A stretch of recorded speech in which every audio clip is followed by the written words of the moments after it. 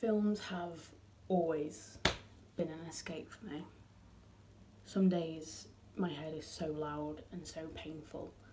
There are just thoughts racing through it, and paranoia and delusions and regret, that the only way to shut it all out is to watch a film or TV. Doctor Who is a personal preference of mine.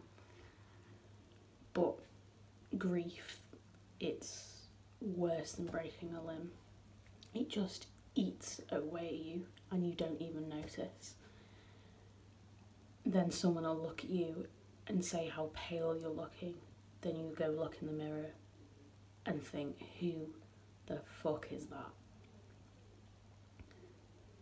My mental health has always been rocky, and I'm not naive enough to know that it'll get better. But there are days where it does, it's good, and I've got control of it. And then life drops another pile of shit into the equation and I'm back at square one. Some days I just want to scream, and I do most of the time, but it's just internal.